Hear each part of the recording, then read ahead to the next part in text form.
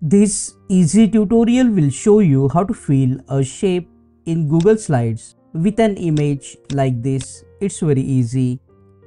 First, what you need to do is go to the Insert tab here, and under the image, select the source of image. After inserting the image into the Google Slides, click on this option, Crop Image, and you can now adjust the area of interest of the image like this using the anchor points. And after selecting the area of the image, just click inside the Google Slides so the image will be cropped.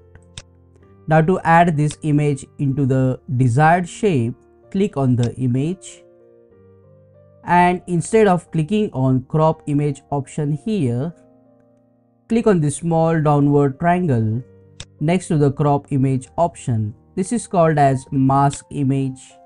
After clicking on the small downward triangle, you will see different shapes. These shapes we can use for masking the image. So under the shapes, if you select any shape, for example circular shape, the shape will be filled with the image.